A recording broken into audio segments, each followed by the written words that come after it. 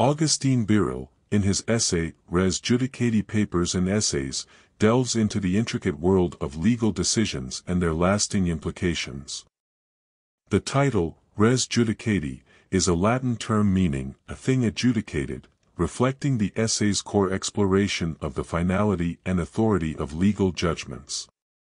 Birrell opens with a contemplation on the nature of judgment, highlighting the reverence it commands in society. He contends that judgments are not mere ephemeral decisions but significant events that leave an indelible mark on the lives of those involved. The gravity of legal decisions, he argues, lies not only in their immediate consequences but in their enduring impact on the parties and the legal system.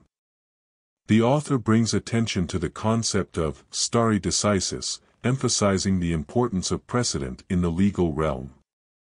He posits that the principle of stare decisis, or to stand by things decided, is fundamental for maintaining consistency and predictability in the law.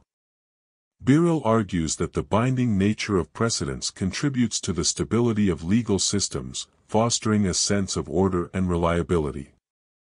Birrell explores the notion of res judicatæ as a doctrine reinforcing the finality of legal decisions. He explains that once a matter has been adjudicated, it should not be reopened, preventing endless litigation and ensuring closure for the parties involved. This, according to Birrell, is crucial for the integrity of the legal system, as perpetual reconsideration of past judgments would undermine the very foundations of justice. The essay then shifts its focus to the potential pitfalls of the Res Judicatæ doctrine. Birrell acknowledges the importance of justice and fairness, expressing concern that the rigid application of the doctrine may lead to injustice in certain cases. He raises the question of whether there should be exceptions to the finality of judgments in situations where a manifest injustice has occurred. Birrell introduces the concept of constructive residential judicata to address this concern. This concept involves the application of the Res Judicatæ doctrine not only to the specific issues directly adjudicated but also to related matters that could have been litigated in the original proceeding. He argues that this approach promotes efficiency and fairness, preventing parties from strategically withholding certain claims to gain a tactical advantage in subsequent litigation. The essay takes a historical turn as Birrell traces the development of the Res Judicatæ doctrine through legal history. He highlights how the doctrine has evolved over time, adapting to changing societal norms and legal principles. By examining the historical roots of Res Judicatæ, Birrell adds depth to his analysis, illustrating how this legal concept has been shaped by the collective wisdom and experience of generations.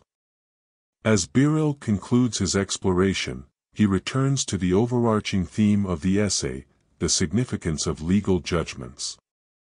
He reiterates that the Res Judicatæ doctrine, while essential for the stability of the legal system, should not be applied blindly.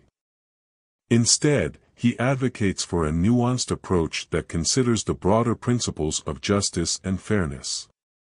In Res Judicatæ Papers and Essays, Augustine Birrell crafts a comprehensive examination of the Res Judicatæ doctrine, blending legal analysis with philosophical reflections. His essay is a testament to the intricate balance that must be struck between the finality of legal judgments and the pursuit of justice.